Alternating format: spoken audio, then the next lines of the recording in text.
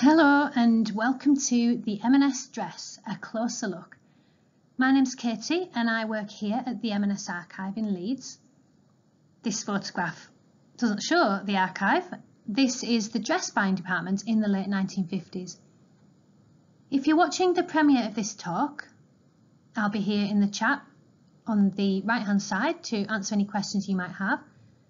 If you're watching it at another time, do get in touch with any questions. Our email address is company.archive@marksandspencer.com. A quick introduction. The M&S Archive in Leeds holds over 72,000 objects telling the story of M&S. That includes the business archive as well as lots of merchandise and products that have been sold at M&S since 1884. Our exhibition is open to the public and free to visit from Monday to Friday. The M&S story began in 1884 when Michael Marks set up his first market stall on Leeds Kirkgate Market. He was selling haberdashery and household essentials, all priced at a penny. 10 years later, he met Tom Spencer, who bought a half share of the business in 1894. But it wasn't until the 1920s that we started selling clothing. So today we'll be looking in more detail at a garment that has evolved dramatically, even throughout the 20th century. We'll take a look at some favourites from the archive collection, including intricately printed tea dresses of the 1930s and 40s, full-skirted floral dresses in the 1950s, 1960s dresses that were described as well above the knee for the young go-ahead, right up to today's archive-inspired creations. We'll discover how M&S has dressed women since 1926. Although we didn't start selling clothing until 1926, in the early days of the business we sold accessories and haberdashery to help the home dressmaker make their own garments. The advert on the left is taken from a 1913 customer magazine and promotes a collar support. The advert refers to nasty red marks caused by the ordinary support.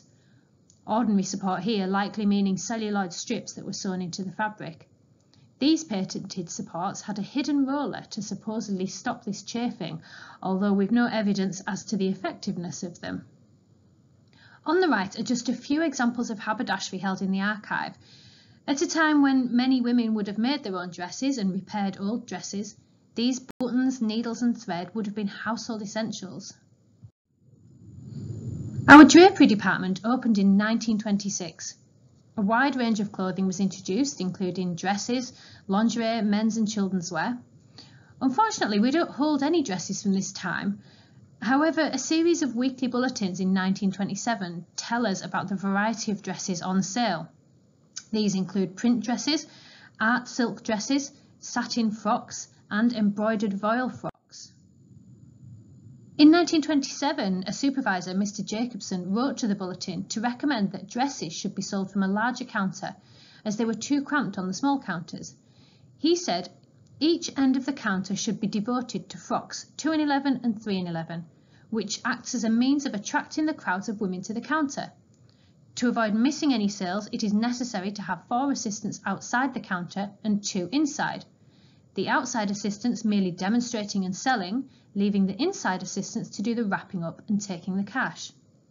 He ends his report saying, "I feel that a dress department, given a good variety and satisfactory value, bids fair to be one of our best seasonal departments." By 1936, we'd stopped selling haberdashery, making the move more fully towards ready-to-wear clothing. M&S recognised the importance of design in the 1930s, and so we opened a design department in 1936, producing in-house designs rather than being presented with designs by suppliers. In 1938, we began buying printed fabric designs direct from Parisian designers. We said business can be very much stimulated by the introduction of really genuine designs produced by a Parisian artist. The range of dresses sold in the 1930s was huge. Stock control documents from the time show that we were selling dresses in artificial silk, taffeta, printed cotton, high neck, button front, petticoat style, dirndl style, maroquin, crepe, embroidered and wool, to name just a few. This photograph shows a window display, and it's a range of beautiful printed dresses, some with contrast collars and tie necks, all from the Fashion for the Fuller Figure range. Our clothing ranges expanded in the 1930s, as did the way we advertised them. The Marks and Spencer magazine was a customer magazine published in 1932.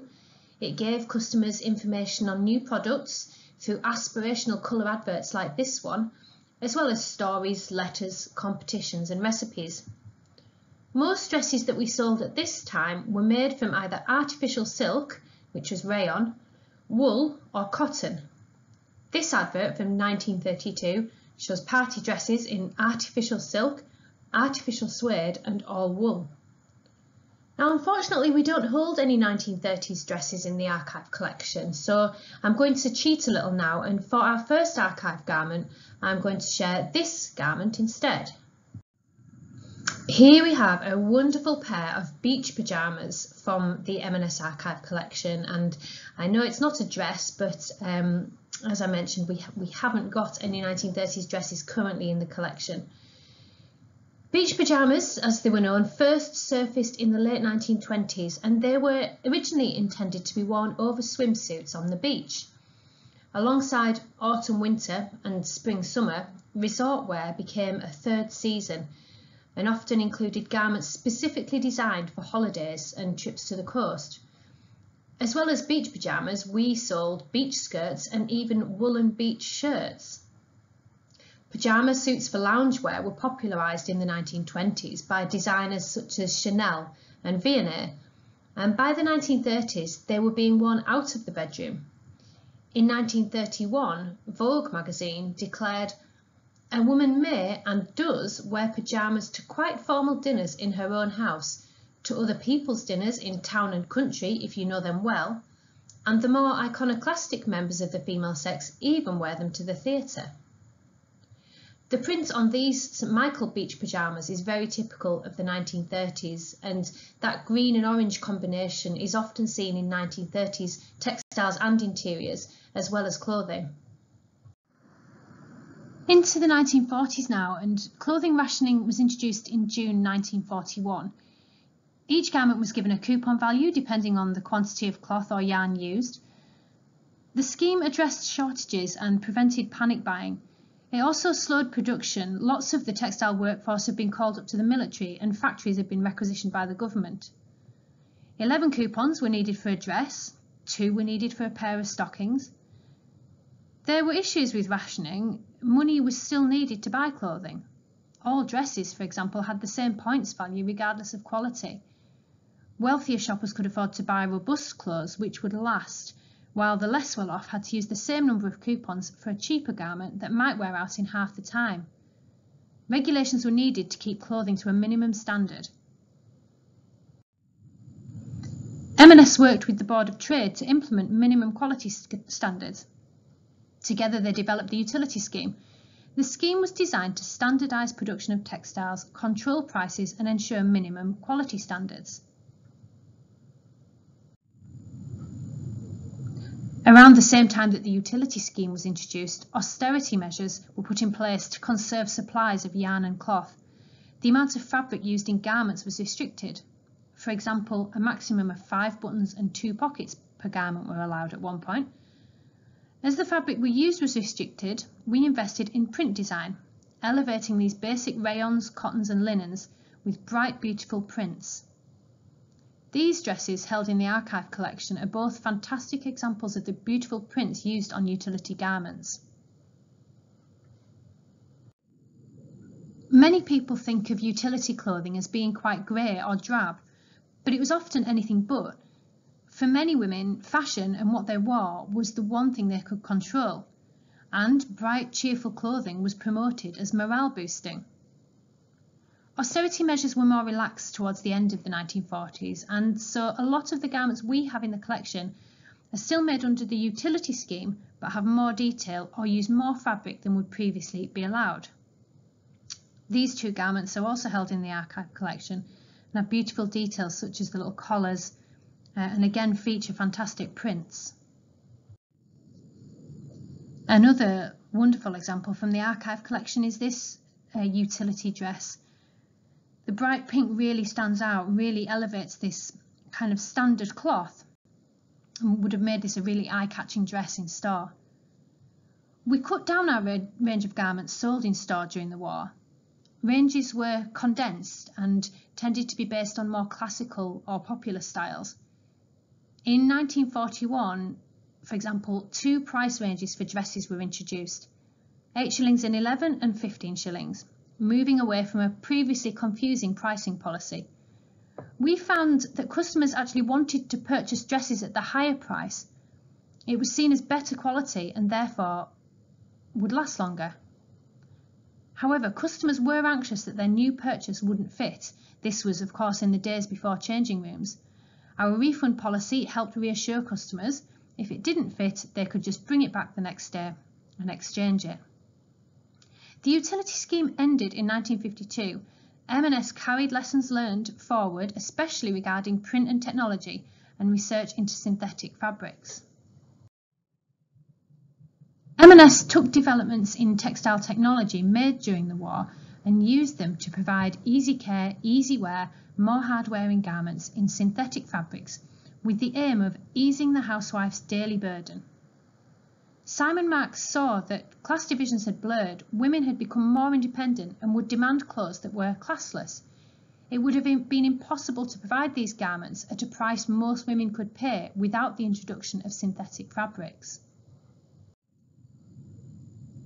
And so in the 50s, the quality and range of goods increased, new and better quality materials were within reach, and new fashions were embraced.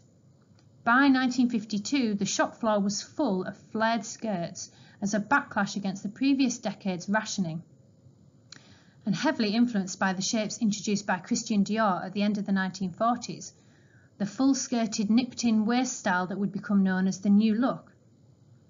At the forefront of this transformation was a fabric known as marspun. Originally, this was a spun rayon produced under the utility schedule, simply known as 1005. But by 1953, it had been developed, rebranded and renamed to make it more attractive to customers.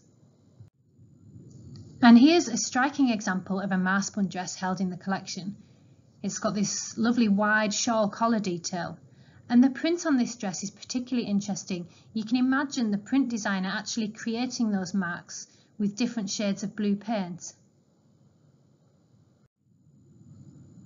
And 3 more examples of marspun dresses from the archive collection.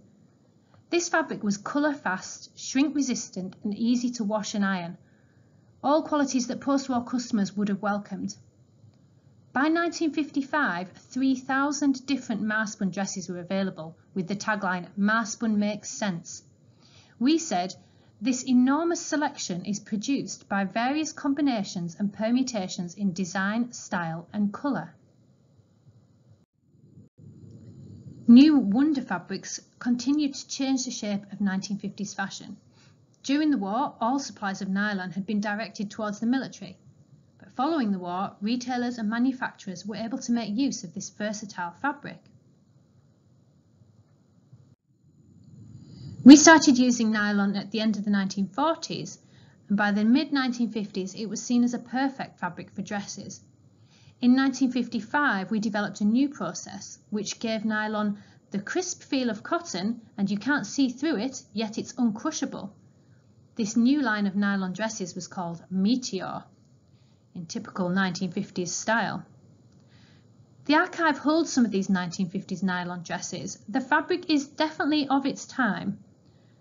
Nylon garments, though, were popular with customers. There was no need for ironing and they were very quick drying. I want to show you a short film now, and although synthetic fabrics were the big story in the 1950s, customers were still keen to buy natural fabrics and crisp cotton dresses were in demand. This TV advert, which was shown in 1960, promotes cotton dresses for summer. The original is 15 minutes long, but I've taken a 2-minute clip. Over 4 million people saw the advert when it was aired. It was M&S's largest and most ambitious use of TV so far.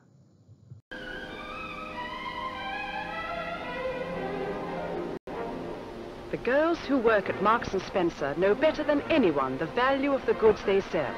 Here are 8 of them. Do they serve you sometimes? Gloria Mears from Croydon, Maria Carper from Aylesbury, and Linda Paris from Bromley have all chosen St. Michael blouses and skirts. Gloria's blouse is lace-trimmed cottolene, and its frosty whiteness is exactly right with her crisp navy and white skirt. It's just one of the many patterns you can find at 29 and 11. Maria's parchment poplin blouse picks up exactly the tone of the pocket trimming on her skirt of coffee-coloured sailcloth. And the gingham top that Linda is wearing can be bought on its own. But look how well it teams with the gingham binding on her deep blue skirt. A pretty summer outfit for less than 50 shillings. Now you'll find Shirley Grant at the Edmonton Marks. She picked out this good-looking slim dress with a print of dark brown on white. The skirt is fully lined. Joan Cockshott and Sheila Mackinder come from the north. Joan works in the Bradford store, Sheila at Leeds. And they love the full-skirted cottons you can wear from midday to midnight, as right for shopping in the high street as for dancing on the pier. Maureen Solomon sells skirts at Marks & Spencer in Richmond. She likes prints too, this time a white coin spot on sapphire blue. Every full-skirted dress has its own stiff petticoat built in, and not one of these lovely dresses would cost you more than 69 and 11. Now, if you're in the Bromley store tomorrow, then maybe you'll see Barbara Baker. Off duty, here she chooses a slim dress in cotton satin with a rose print. You can only buy St. Michael cottons at Marks & Spencer. Young women go there because they love the up-to-the-minute designs and the bright, gay colours. But to show you that a well-cut dress is more important than hip measurements, here is Doris wearing a classic shirtwaister, size 42. Into the 1960s now. The design department were looking at who was shopping at M&S and new potential customer audiences. We saw our customers reading more magazines, watching television and travelling more. We believed the transference of new style ideas had to be faster. We said the wish to be tempted has accelerated, and so we needed to satisfy this demand.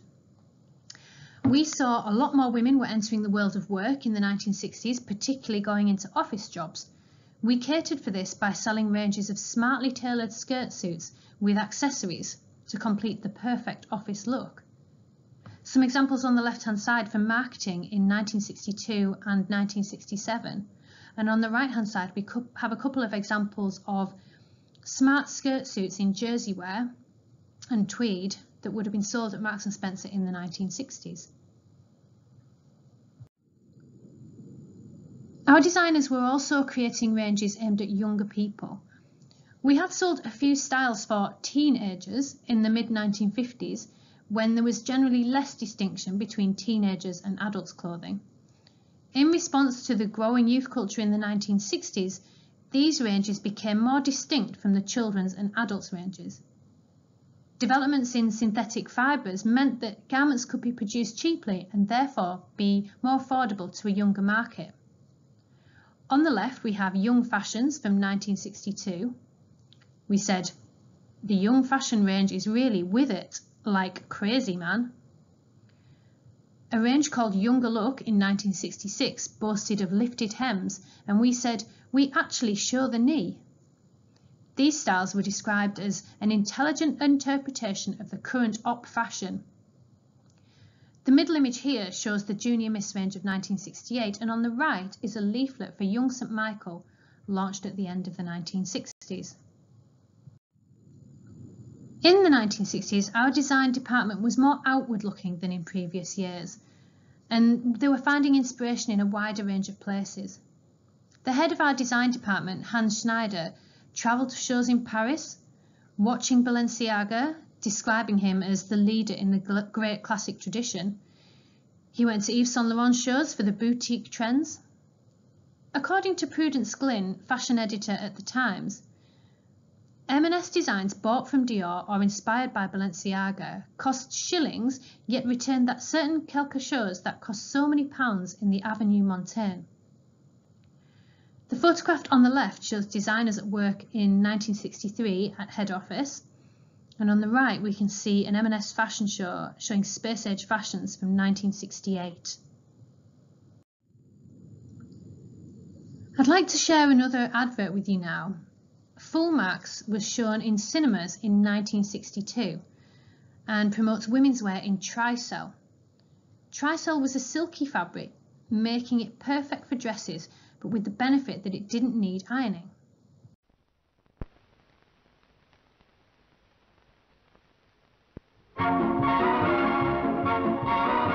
Full marks to our three smart girls travelling in Tricell. Their mothers are in Tricell too. St Michael Tricell from Marks & Spencer. Travel smart in Tricell foulard dresses. So many colourful prints and styles at your Marks & Spencer.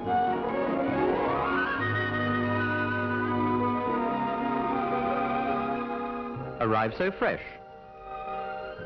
St Michael Tricell shrugs off creases.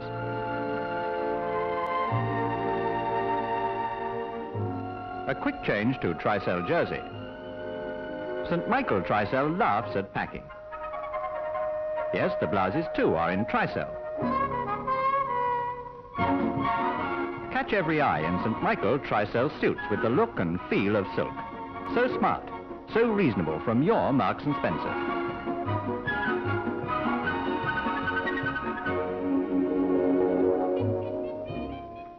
Stay fresh and crisp in Tricell jersey. Permanently pleated, so easy to wash, so quick to dry.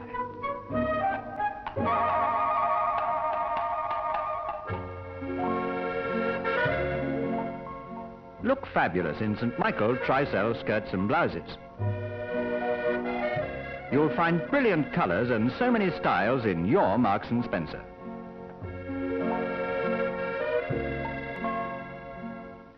Dance pretty in St Michael Tricell dresses.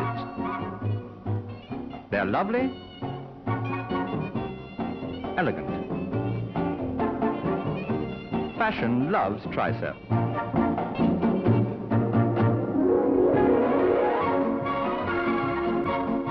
There's so much that's new in St Michael Tricell. They cost so little at your Marks & Spencer. Into the 1970s, the main issue dominating women's wear seems to be skirt or dress length. There was much conversation and conflicting opinion on the ideal skirt length. In a 1970 article in our staff magazine, we wrote, "Opinion concerning the length of women's skirts is divided. A quick glance down the high street reveals every length from floor to mid-thigh, and for the first time in the history of womankind, there is no definite line where the skirts of all fashion-conscious women must end." These marketing images showing varying lengths of skirts and dresses date from 1972, 1977 and 1976. The incredible kaftan dress on the right-hand side, we actually hold a version of this in the archive collection as well, and it is as incredible in real life. We'll have a look at some examples in the collection now which cover the range of 1970s skirt lengths.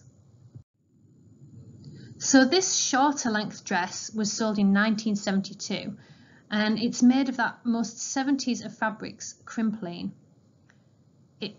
That meant it would have been very easy to wash. It wouldn't have needed ironing. The dress has been in the archive collection for many years, and we don't have any information on the donor. The dress has a few tiny burn marks, likely from the wearer's cigarette. Little signs like this link the piece back to the original wearer and remind us that the dress would have been worn and enjoyed and wasn't always in a museum. This bold print nylon midi dress dates to around 1974. It has a zip front fastening below this oversized collar. The print on the dress is interesting. It resembles a traditional woven fabric, perhaps with a South American influence, although the colours are far from traditional. And this tiered maxi dress was sold in 1975. Longer length dresses throughout the decade were a good example of the cyclical fashions and the influence of previous decades on the trends of the 1970s. For example, the 1972 television adaptation of War and Peace has been credited with a rise in popularity of full-length empire-line dresses. The influence of these early 18th century neoclassic styles can be seen in this dress, with its square neckline, tiered skirt and short sleeves. The dress also shows the influence of the hippie movement of the 1960s, filtered down for the high street and for M&S customers into the 1970s. In the 1980s, we start to see the influence of popular TV shows like Dallas and Dynasty. Millions around the world watched these fantasies of wealthy American lifestyles, and many of the fashions were adapted for the high street. We start to see padded shoulders, boxy jackets, shiny fabrics, tight skirts and high heels. Here are a couple of examples from the archive. Both have a very typical asymmetric detail, and both are made from a shiny satin-type fabric. The belted waist on the right emphasises the dolman sleeves or bat wings. The green dress dates to 1987 and the black and white dress is from 1986. Another huge influence on 1980s fashion was Princess Diana. In 1981, we said, "Romance is in the air for St. Michael ladies' spring fashions. Blouses will continue to follow their romantic theme with frills and ruffles both at the neck and cuffs." Although by 1982 we were warning that ruffles are being upstaged by lacy collars. And here are some garments from the archive demonstrating these frills and ruffles. The dress on the left is made from a fabric with a permanent micro pleat. Both these dresses date to the end of 1982. In a 1981 Staff magazine, we said, "The Princess of Wales has captured the country's imagination with her own individual style of dress. So great has been her influence on fashion that most women in the country probably own at least one blouse or dress trimmed with ruffles or lace." In the 1990s, we started to see a move towards much more minimal styles, and particularly towards the end of the decade, a more neutral colour palette. Draped flowing styles, bias cut and figure-hugging dresses were all popular at M&S during the 1990s. Column dresses and slip dresses, often with spaghetti straps, epitomised the minimalist trend, and silky or sparkly versions were often worn as formal wear. These images are from 1998 and 1996 on the right-hand side. We can take a closer look at some garments in the archive from the 1990s. So these dresses all date to around 1998. The dress on the left was part of a range of garments knitted using Italian yarn. In 1998, we employed designer Julia MacDonald to advise on our latest collection of knitwear, which included dresses. MacDonald was working with Karl Lagerfeld at Chanel at the time and was known for his innovative use of knitwear in creating these figure-hugging sheer garments with intricate designs. His style, I think, can be seen clearly in the black dress in the centre. I wanted to bring things a little bit more up to date now, and the archive is a rich source of inspiration for M&S designers today, who regularly consult vintage garments to inspire current collections.